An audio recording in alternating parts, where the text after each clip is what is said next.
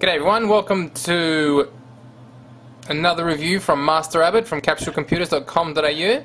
Today we'll be reviewing Bookworm Adventures Volume 2. Welcome to Bookworm Adventures. That's right. As Lex says, welcome to Bookworm Adventures Volume 2 by PoP Games. Now, this game is a word puzzle game. It's very fun. It's a challenging adventure style of game which makes it more entertaining. It's not just a find the word and then basically move along. There's a lot of action and a lot of adventure to be had in this game.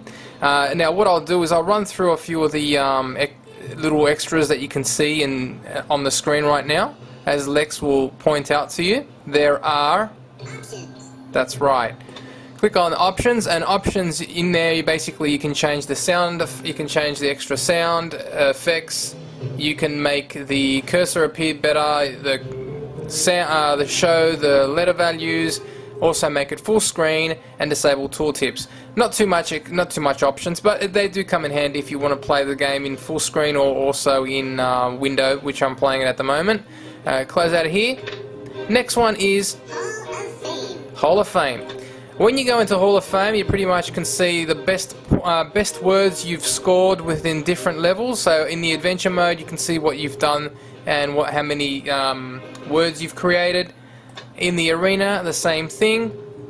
And also in the mini games, what your scores have been and what you've gotten in the mini games.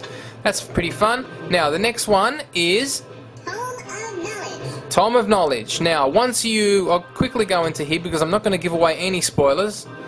In here, pretty much what you can see, once you've destroyed or once you've beaten the baddie, or a boss, or any sort of character, they appear on the screen as you can see right now. I'm not going to choose too many, but as you can see, there's got a chicken there, and there's also a cow, a pig. There's other bosses like a brick pig. You can scroll down and see how many you can open up and unlock.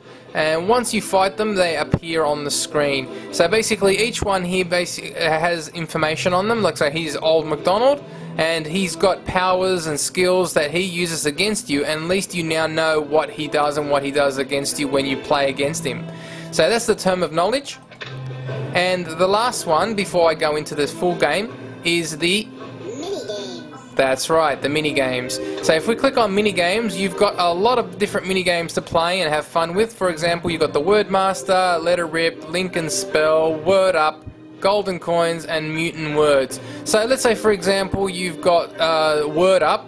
You can play a quick game against Moxie, Moxie's on this side, and that's Moxie right over there. And you can beat her, make words and try and beat her up the hill. For example, I'll quickly show you. So once you go in here, you'll be able to see yourself at the bottom of the hill, and you've got to make it to the top of the hill, and it basically tells you to create words as quickly as possible and beat Moxie up the hill. So when you start, you got pretty much, you're timed in a way, because you've got to beat Moxie up the hill. So as you can see, you've got to create words down the bottom. You've got all this time down there. You've got to score up the top there with prizes, and as you can see, Moxie gets to the top. Will probably get to the top before me. Now I'm not gonna wreck it for anybody, but basically that's what you got to do. You've got to create words from the bottom part here, and from there you can basically move up slowly. So I'm going to jump out of that one and go back, jump back out one and go back to quit the mini game and go into the full game. So I'm gonna back out to the main menu. Okay, now as you can see, I've already played with this character right now, but I'm gonna jump out quickly and I'm gonna create a new character, and his name will be MasterAbbott. Okay, and then once that happens, you pretty much go through the beginning of a story where Lex is sleeping and so forth, and he gets up and he wants to go train. So I'm going to skip this. As I said, I'm not going to wreck anything for you.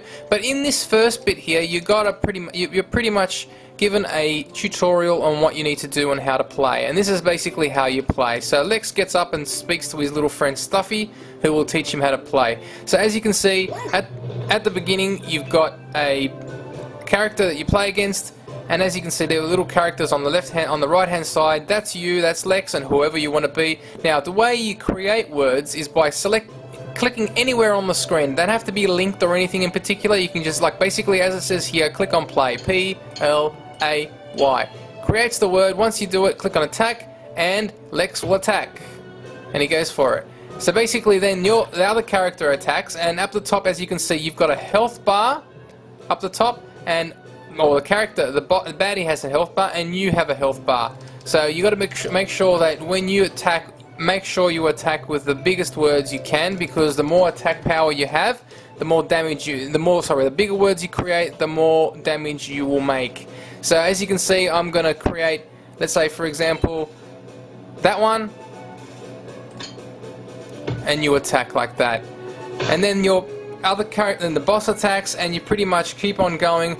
So you then, if you type in whatever you like, you can type in the words. If you make a mistake, you can just click on the word and it will go back to the bottom again. So let's say for example, I create a word like rise, okay, and then attack, and you attack, and then he attacks once again. So basically it goes back and forth, S-I, sign, attack, and that's basically how the game works. Now it gets much more complicated. You get much more extra help along the way. You have extra basic, extra potions and everything as well. So let's say for example, right now, as you can see, the enemy just attacked you, and as you can see, Lex is stunned.